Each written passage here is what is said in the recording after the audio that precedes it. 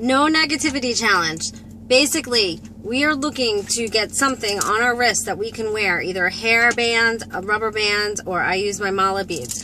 And anytime you say out loud a negative thought, a complaint, gossip, and for me, cursing, even talking about the weather in a negative way, you should switch the band over to the other hand. The goal is to get to 30 days without having to switch the band even once.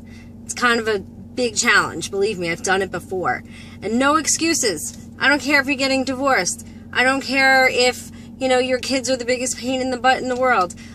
Your boss is mean. Your clients are driving you crazy. No negativity, no complaining, no gossip.